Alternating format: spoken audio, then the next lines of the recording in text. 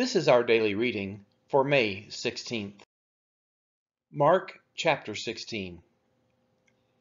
When the Sabbath was past, Mary Magdalene, Mary the mother of James, and Salome bought spices, so they might go and anoint him.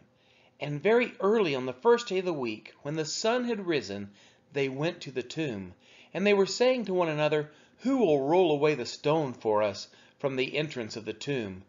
And looking up, they saw that the stone had been rolled back. It was very large.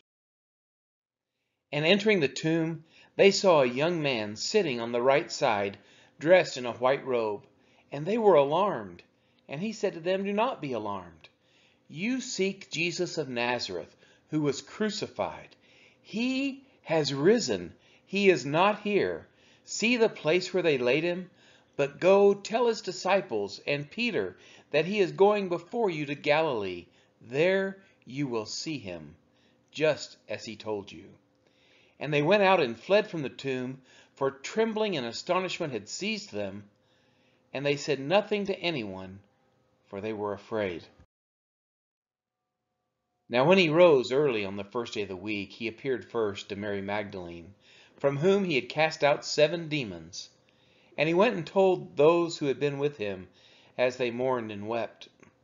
But when they heard that he was alive and had been seen by her, they would not believe it.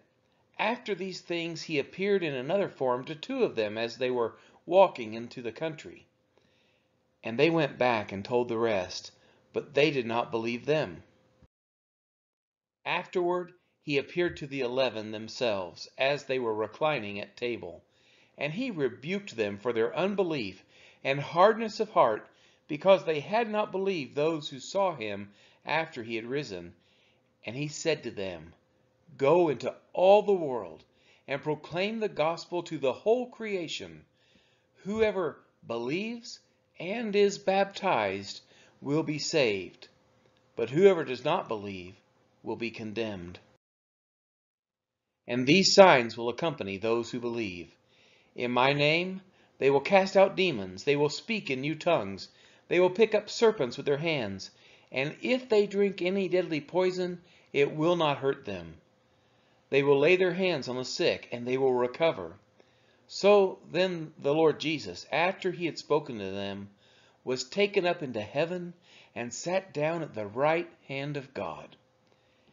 And they went out and preached everywhere, while the Lord worked with them and confirmed the message by accompanying signs. This completes the reading of the Gospel of Mark.